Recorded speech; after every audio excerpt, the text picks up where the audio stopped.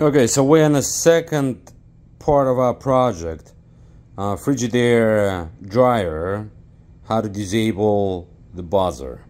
So there is a good video how to open the top, how to access it, so I'm not gonna spend time on that, but generally all you need to do is you press with a screwdriver some sharp object, like a flat object underneath, because located right on the sides here, and there's a second one, and then on the back you will have a fixture holding it. So what you do is what I did is I just unscrewed this aluminum fixtures 1 and 2, and then I access from the front and use a screwdriver. You might need to exert some pressure on it. You will hear a little click, and then at that point you will be able to lift the platform, and then it's just self-explanatory. But the kicker is to find the buzzer. Well, the buzzer is right here. It's a little box right here, right to the main switch. All right, it's not this one. The bigger one is a relay, but the small box is your buzzer. So you just follow the wires and you disconnect it. Obviously you got to make sure that you have the appliance disconnected from the outlet before dealing with any electric wiring and things like that.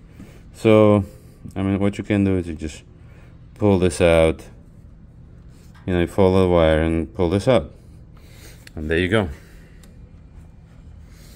Let's see if we can pull it out. No.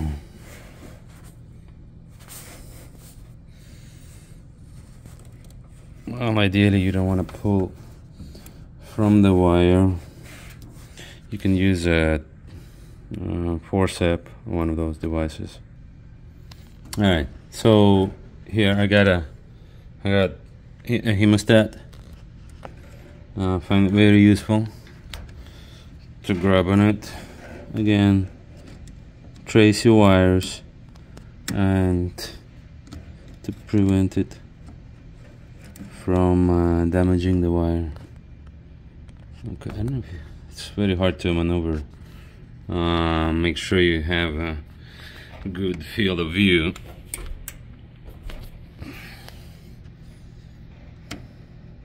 And recording at the same time, but anyway, so you grab this,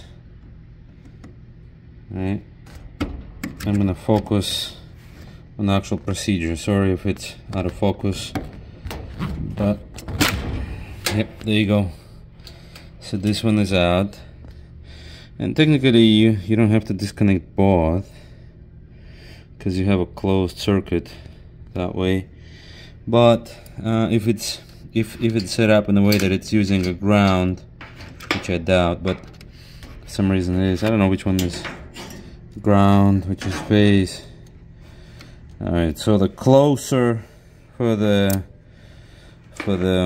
just for the purposes of tracing, if you want to re-enable the buzzer for some reason, so you can label them. As the one goes to the A, the bottom one goes to the A, and the top one goes to the B.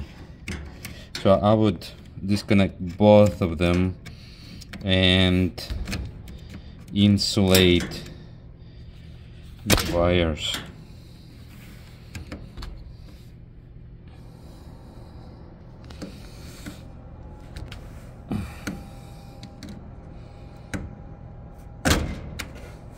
Okay, top is B, bottom is A.